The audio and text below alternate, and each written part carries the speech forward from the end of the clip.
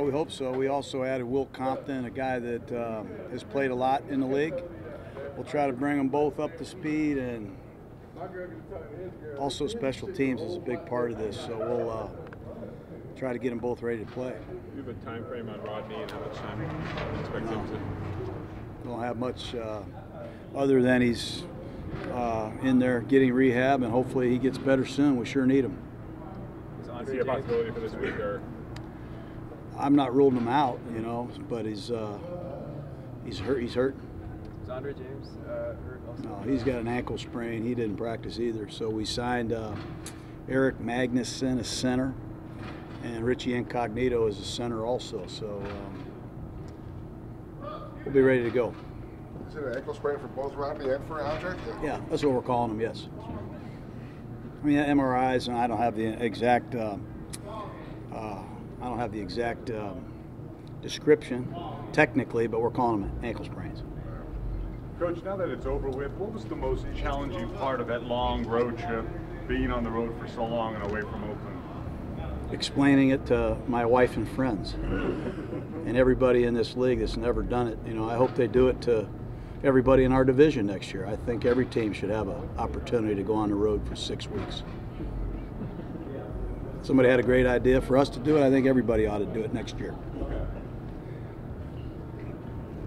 More guys? You could be a travel agency. You get double dip that way if you can book everybody's travel. Yeah, no, it was tough. Honestly, it was tough. It's tough because they weren't, you know, close trips. They were overseas trips. They were, you know, across the country trips, every one of them. So it was a challenge, but it allowed our team to bond and spend some time together, and we benefited from it. And I really was proud of our guys, the way they competed. Just a little sarcasm there is all it was, having a little fun. At back-to-back games against real top-notch quarterbacks and that were hard to stop, and now you got Stafford this week. How well is he playing right now? Yeah, he's playing good, man. He's playing really well. You got to credit Darrell Bevel, the new offensive coordinator. They're doing a lot of things. There are multiple no-back formations. They sprinkle the no-huddle in there. They have some really good play-action passes. And Stafford can scramble, and he is really a talented player, man. And Galladay's coming on, and Marvin Jones is a problem, and they drafted a really good tight end. So they're doing a lot of good things. And defensively, you know, their stats might say something, but they've seen Aaron Rodgers and Mahomes, and you know, they've seen some of the top quarterbacks in football also. So we'll have our hands full. John, I'm sure that last game stung, but you come back from that long odyssey, and you guys aren't far out of the mix. You're in there. Like, do you feel that by winning a couple games on the trip, you set yourselves up to, you know, be in the thick and maybe? Well, we feel like we're pretty good. I feel like we're getting better. You know, that's all we can control. We're just going to try to keep getting better every day. We would have liked to have the last win, but you know, there's a lot of teams in this league right now that are just hanging on. You know, it's a tough business. We got a lot of injuries. We've had to endure some tough deals, but I love this team. I like the way we're competing. I see improvement, and hopefully we get some healthy bodies for this game because we need them. Talking about the injuries with the centers, would Magnuson be a guy that's ready to go on Sunday? I mean, can you get up to speed that quickly with learning everything? Smart guy. He's, you know, he played multiple positions at Michigan. He's started a couple games in the NFL. Incognito can be the center. He's a great player. Incognito can play center. Denzel can play guard. But we just want to get some continuity. The only guy to start every game on the line has been Colt Miller. We've had 3 different left guards, 3 different right guards, and 3 different right tackles. And now potentially 3 different centers. So when you combine that with the youth at running back, the youth at tight end, and the changing of the guards at wide receiver, it's been tough on Derek. What do you anticipate the atmosphere to be like from the Raider Nation since you guys have been away for so long on Sunday? I hope it's rocking. You know, I hope it is. It's always the same to me. You know, it'll be great to get it home and you know, play in front of our fans. We can't wait to get out there. How have you seen Derek benefit so far this season from having just improved protection over the last season, only 8 sacks allowed in 7 games? I mean, he's obviously, you know, he's been pinpoint with a lot of throws. He threw some really good balls the other night that really weren't caught either. You know, he threw some great passes down the field. He's like any other quarterback in this league. The better the protection, the better the outcome. But he's playing well for us, that's for sure.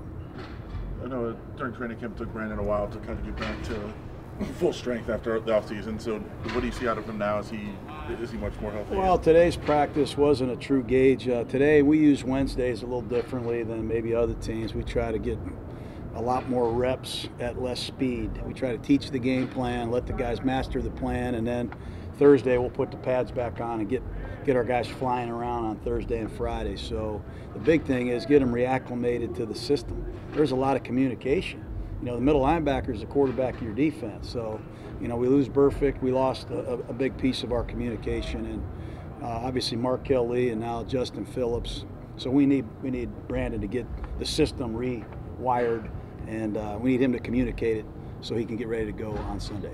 He appealed to McLean, the defensive tackle you brought in. Yeah, we like McLean. He played for my brother in Washington, was a really good one-gap player for the Cowboys, 2016. We think he fits the 4-3. Corey just had some lingering bouts with his health, and we needed to get one more big body in here that can perhaps help us. And hopefully McLean can be a quick study, be ready to go soon. Isaiah Johnson get brought back off IR this week? Yep. Hopefully he can play against the Chargers.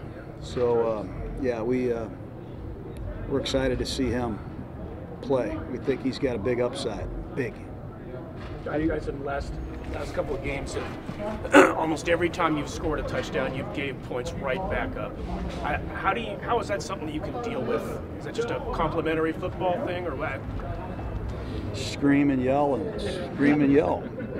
You know, we get the momentum going, and then we can't seem to, you know, put all three phases together, and it's too bad, you know.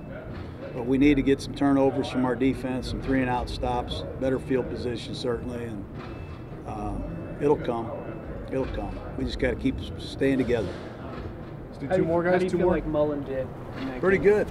Yeah, he played 58 snaps, and I thought he did some pretty good things. He just got to stay low. Sometimes he has a tendency to get a little bit high in his back pedal, and can't do that in this league, not against Matt Stafford. You know, he's looking for you. So he's doing good. He's getting better, and he needs to keep playing, and I think you'll see gradual improvement from him.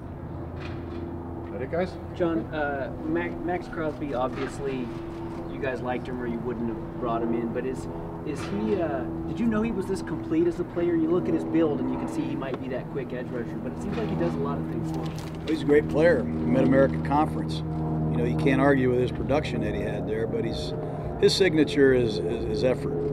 Not many guys in the league play that hard, that long. You know, there's a great player in Houston, J.J. Watt. I'm not comparing him to Watt, but I'm just telling you, Watt plays with incredible down-to-down effort. It's amazing, and it's his stamina, it's his conditioning, and those are things that we love about Crosby. He plays as hard as he can play, and he can play a long time at that speed. And that's one of the reasons why he's getting to the quarterback. We'd like to see him get the quarterback down more, and I think he will. But it's his stamina and his effort right now that is his strength and calling card. And as he continues to improve his arsenal, he's going to be a good player for the Raiders.